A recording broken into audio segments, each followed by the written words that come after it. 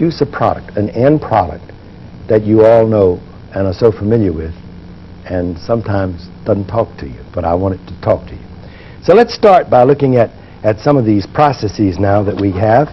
And then the next slide we see that we're going to start off our hot working process by taking the molten metal that was in the teeming ladle and putting it in an ingot. Actually, there are a number of different ingot designs. We find that we have big end up ingots and big end down ingots. So if we're not using continuous casting, the technique is to pour the material in a mold that looks like this. Since the outside lines here are parallel and the inside lines you see are not parallel to the outside lines, it tells you that the ingot, which is cast into this cavity, is going to be bigger at the bottom than it is at the top. So it's a big end down ingot mold. After the ingot solidifies, and when it does that, it'll have a big pipe that comes down like this. But after it solidifies, we can take a crane, grab this ingot mold, and pick it up off of the stool, this being the stool now that we've cast into. People frequently are interested in, what are you going to make this stuff out of? You know, that you're going to cast an ingot that's going to be 40 by 40 by 40 inches by 40 inches by maybe 8 feet tall or 6 feet tall. What's this going to be made out of? Well, it's going to be made out of steel, and generally a cast steel, but it's going to be cold relative to the steel. And when we pour the molten metal in it, it hits this cold mold wall, solidifies just as it did in continuous casting, and very quickly makes a rim or skin around the outside, and these chill crystals then prevent the molten metal from seeing that steel mold, and they shrink away from the wall because the whole thing is shrinking. It's like a solid bag on the outside with molten material on the inside. And so we have this separable mold and stool.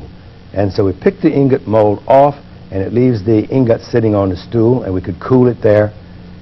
Homogenize it is what we really have to do. We have to put it in a soaking pit to make sure that we do away with dendritic segregation and make the carbon content homogeneous throughout the ingot and things like that. May leave it in the soaking pit as much as 24 hours to homogenize it. There's another type of an ingot mold which has a big end up, and you can see that from this particular design that the big end is going to be up. Now we have a problem because we can't pick the ingot mold off of this. We'd have to turn it upside down and somehow to get the ingot out of the mold itself. So how in the world are we going to do this? See, there's no top to grab it with, right? We can't just grab the top of the ingot. And so how are we going to get it out of this thing? Well, what we do is put a hot top on it. It serves two purposes, actually. The hot top, which is now a refractory material, a brick, a terracotta-like material, or just a high-temperature refractory, and it nests in the top of this ingot mold. It has a shape as indicated here. We pour the molten metal in, we fill it all the way to the top, and when we get it filled to the top, to the very top now, most of the solidification shrinkage will be in that hot top. But when we get ready to take the ingot out of the mold, we just come along with a great big pincher-type crane, and we grab the refractory and crush right through the side of the refractory, grab the steel and pick the ingot up out of the ingot mold, put it in the soaking pit, and proceed from there. Hot working, cold working, and machining are all methods that make metals usable. Most solid metals are crystalline, but amorphous, non-crystalline solid metals, also known as metallic glasses, can be produced by casting molten metal onto a rotating surface. Because amorphous metals have no grain boundaries, they exhibit high corrosion resistance. Methods of hot working include continuous casting and casting into ingot molds.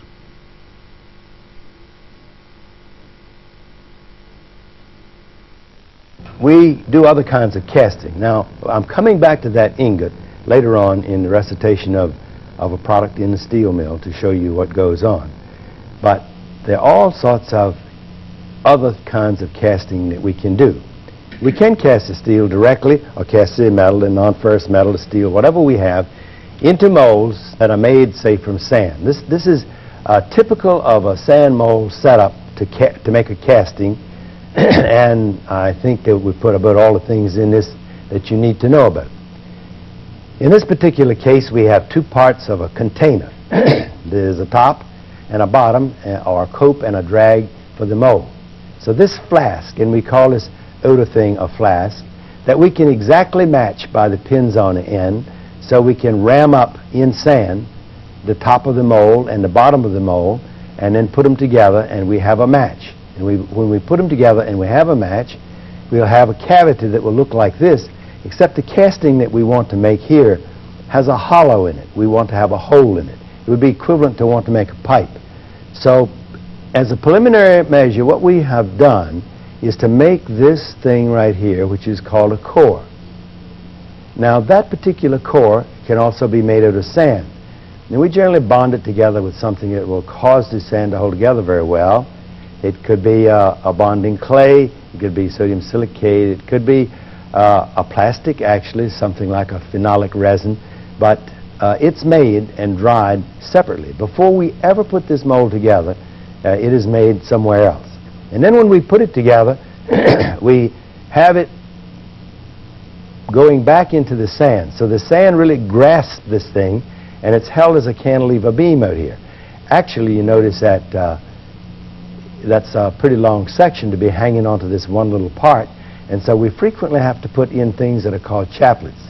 And a chaplet means it's a tiny little wire or a tiny little piece of metal that helps support the core to keep it in position, and we cast the molten metal around it. The cavity we're going to cast the molten metal in now is this outside cavity, going back in here and coming up like that. We're going to pour molten metal into this dried mold, or this almost dried mold, and we pour it into this basin. It splashes on the bottom. We don't want a high velocity running into this cavity, so it splashes here and fills up and overflows and comes down and flows into this particular area and fills up what we want as a casting. But we have a problem.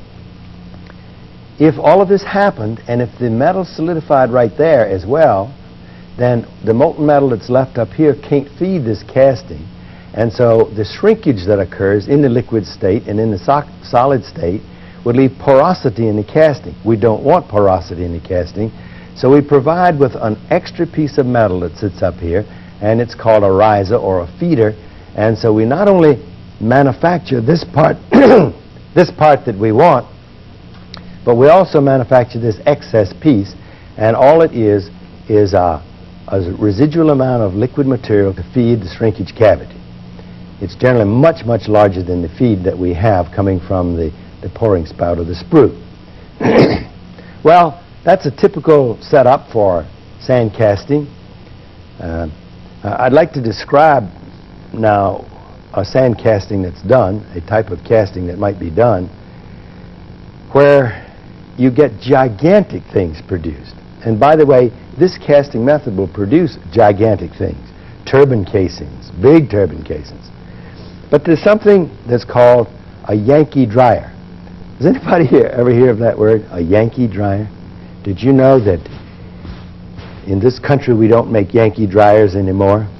They're all made abroad, and if we stopped all the traffic and we couldn't get any more product, any more Yankee dryers from abroad, the country would probably come to a halt in about 3 to 6 weeks.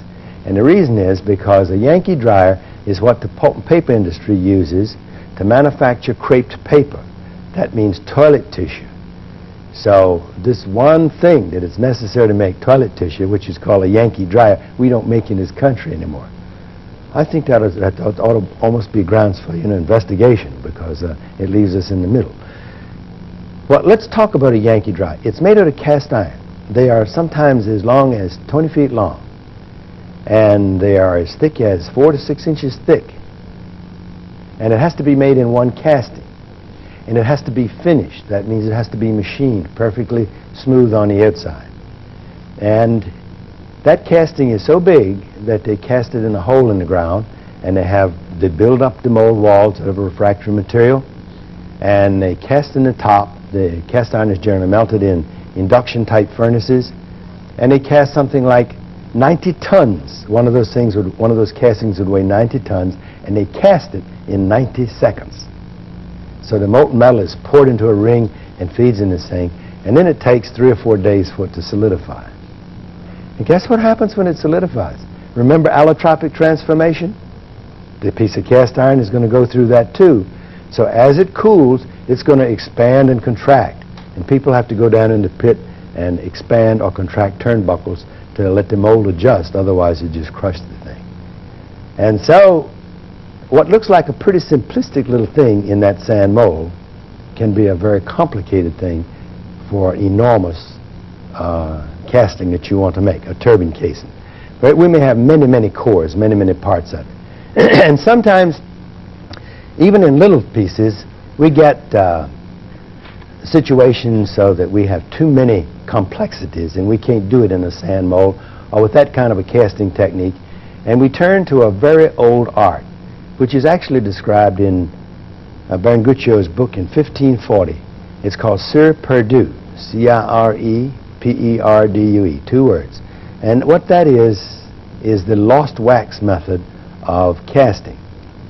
And this is an intriguing method to use to make statuary, used to make all sorts of intricate things that you need, like dental bridge work. If you want it to fit your mouth, they take an impression, make rings, jewelry, all sorts of things that you might want to produce, you can produce this way. One of the big things that we depend upon that's made this way today are turbine blades, because turbine blades now are produced with interior sections in them, holes in them for transpiration cooling, to blow air through to keep the turbine blade cool. And it's a very complex shape to start with. And so these are produced by Cire-Perdue method or the lost wax method. So I'd like to take a look at how this is all done. And what you have is something to make you a wax pattern. Now, shown here is just a wax pattern. I'm going to tell you what the rest of this is going to look like, because we're going to follow this wax pattern now in a manufacturing. But all this wax pattern is a tree or a feeder or a sprue, if you please, that's going to allow us to cast the article that we want to make. So if you're going to do a casting, a wax casting, then you need such a device. You need to have a wax sprue that you generally attach to the thing that you want to make later on. So all this really says is, this is the feeding device, which in the sand casting I showed you as a splash basin, right? And a sprue that fed the cavity, which was going to be our terminal casting. Well, in the next slide you see that we have to make the wax of the little part we want to make. Now this is the part we want to make. So we also produce those in wax. And then we attach them to this wax assembly. So in this particular case, the one we're going to follow through, we're going to attach in wax now, just do a little wax welding, a little wax surgery, and you take this thing and you attach it to that feeding mechanism, that feeding piece of wax, and we'll put 4 of them, one on in each quadrant of this circular section. And then when we put it all together, we put it in a flask like this, and we cast on top of it a slurry, a mold slurry. This is called an investment, and so the whole process is many times referred to as investment casting. And I'll go back in a moment and tell you what those particular materials, the investments, will be made out of. But we're going to cast this slurry, which is something like a pottery slurry, or it's like clay that has too much water in it, so to speak, and we pour it around this thing, and it fills the cavity completely and solidifies. It sets up like concrete, and then we strip it off, and you notice now at the bottom of this thing we have the big feeding bell, and all of this is wax.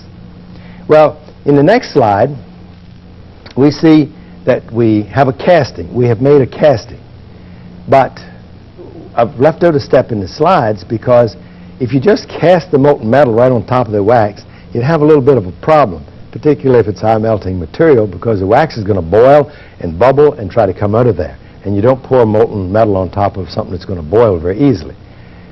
So there has to be a step in here before making the casting where we're going to remove the wax. Well, I'm going to describe that again in a moment. But now we've poured the molten metal in the hollow cavity. We've gotten rid of the wax.